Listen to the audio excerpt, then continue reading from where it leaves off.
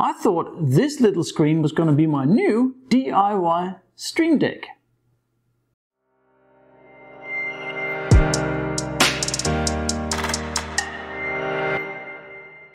This is the Sonoff NSPanel Pro.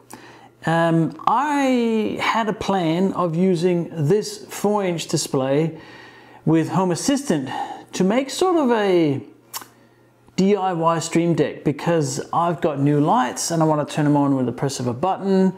I might want to change microphones, I might want to show different things on the screen, etc.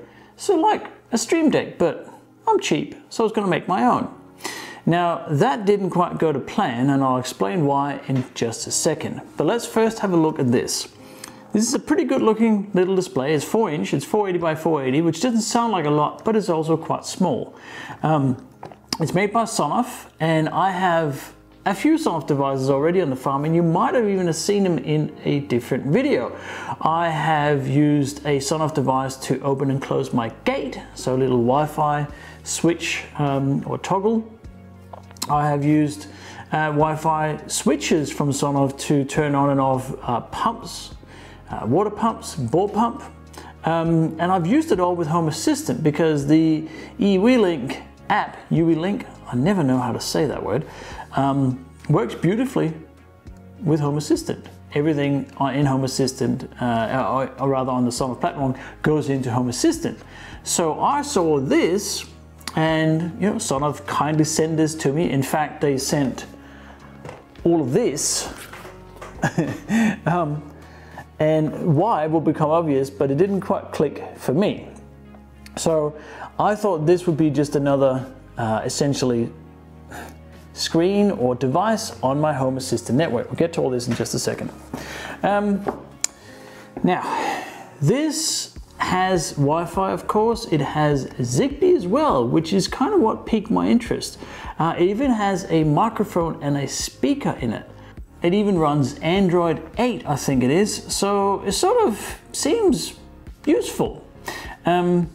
Now, I thought it was going to be a Zigbee node. Rather, this is a Zigbee hub. So you're meant to connect all your Zigbee things to it. So there's the first clue. In fact, this screen is not at all for experienced or relatively established home automation infrastructure or setups. This is meant for newbies, I think. That's the way I interpret it. Which is why I got all of these things, because all of these things work with this. They work with the screen. In fact, you can't change anything on this screen here other than using the phone app, the eWeLink app, to configure it. So what does that mean? Well, it means that you're kind of tied in. So when you get an NSPanel Pro, this is meant to either sit like this in this nice case, and of course it's hardwired, there we go, or you can install it on the wall using this mount here and putting it inside of that. So you can have it instead. They say instead of your PowerPoint. I'm not sure why you would have this instead of a PowerPoint, but that's the marketing blurb on it. So you can install it one of those places. I was going to have it on the desk in this little, quite nice little mount here that sits at a nice angle on my desk, and I was going to use it as a touchscreen because it's a touchscreen, but it wasn't to be. So instead, what you're supposed to do is you adopt the Zigbee things into the NSPanel Pro from these, such as, for example, this temperature gauge here, which I can make, there we go, stand up. So this temperature gauge here is now in here, so it sits office thermometer, which is there. No data. There we go, it comes up, come on. So that's connected to that, and it even comes with a camera because it also supports cameras. So let me just hook that up and we can see how that looks. So if we go back to the main screen, you can see there's a camera button down there. It's talking to me. And it's just loading up Cam Slim, as it's called. So there's then the image on here. It's very jerky and it's sort of a couple of seconds delay and the quality is not amazing. but it's there and you can connect the camera to it. There's even a power meter, so you can hook this up to your power and you can measure how much power you're using for a light bulb or a device or something. That will go in there. There's a light bulb to show that it would work with light bulbs like that. Standard Zigbee light bulb. And there's even sensors for doors. Let's go back here. You can see on Windows sensor there, which is that one. You can see it closes and opens, and it gives you a little warning up there, a little thing. So it's all very neat. And if you are a first time user of home automation, this might be the right solution for you. It certainly isn't for me. Now, there's a couple of issues with it that I did find. One is that you have to wire it with 240. That's actually not allowed in Australia. So I've done something illegal by hooking it up. I'm very sorry, Internet and Electricity Police. That was just so I could show it. Actually, I might have done this. My electrician might have done this for me. Yes. It can connect to RTSP, which is real-time streaming protocols for cameras. I use unified cameras and they only offer RTSP-S, so the secure version, which this doesn't seem to do. Allegedly it works with other Zigbee 3.0 devices. I couldn't get it to connect to an IKEA switch. But I have seen other people on the internet connecting it to other things that aren't Sonoff, so that might work as a Zigbee hub. The cameras on here, you connect through the Sonoff app. So I've got my phone here, all right. So that's the eWeLink app. So you connect everything in here, which is also where I have my Wi-Fi switches and my gate opener connected as well. And then you can add them to this panel through the app. So the NSPanel Pro is right there, and you can then configure it in some detail. So it's reasonably configurable. So it doesn't have a ton of features. If you swipe down from here, you get sort of the other part of the menu here. You can add a device, like your Zigbee devices. You just press the add device and it'll start looking for devices. There's themes, which is the backgrounds.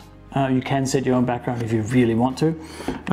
There's notices, which are just the notices that are coming from the devices on the screen, that are connected to the screen. You can set an alarm, if you want an alarm. You can add a camera,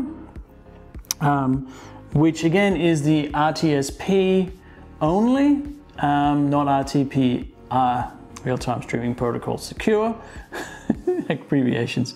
Or you can even set up a DIY camera like an ESP32 type arrangement with an IP address, and you can actually attach that as well to here. And then there's a bunch of settings like any other device, wireless, Bluetooth, you know, accounts, weather even. You can set the location of the weather because it always shows the weather. Now there's a couple of buttons here at the bottom. One is camera. So if you have only one camera, go straight to the camera. If you have multiple cameras, you can select which camera you want to see. And then the other one here is disarm. That's the current status of the screen. You can actually press that and you can say home mode, away mode, or sleep mode. And that is how many notifications you want, etc.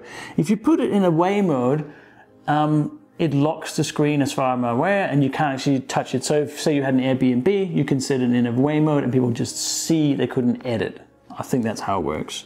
So that's sort of neat. One thing you can do from here is if you open up the eWeLink app and you go to the NSPanel Pro, you can actually call it. You can make a voice call. So I'm going to try this, and we may all go deaf. So if you can ring it. So if I'm in one part, it has to be on the same Wi-Fi network, I believe. So that rings.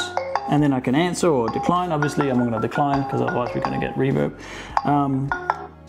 Decline. So you can also use it as an intercom, which could be handy, useful, possibly. But that's about it. If you hook it up to your thermostat or your energy monitoring, you can also see those stats in the app here.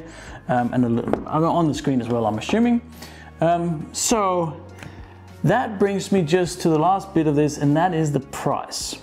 Now this, I didn't pay for this. This review kit was sent to me, which was very nice. There's 2 door sensors and a motion sensor and a light bulb and Wi-Fi, energy monitoring, and of course a thermometer and the device itself and a camera, so that's lovely. But this screen on its own goes for about $100 US. That seems steep to me. I think that's a lot. I'm not sure I would pay $100 for it. But I'm gonna let you make that decision. It does look nice. The screen is quite nice. Even though it's 480 by 480, that actually comes across quite clear. If you haven't done any home automation, this might be the right device for you. But I certainly couldn't make my StreamDeck, unfortunately. That was what I had planned, but it doesn't work that way. So if you have any other questions about the NSPanel Pro, let me know. Or use the link in the description if you want to see where you can buy one. So thank you Sonoff for sending it, but it's not for me.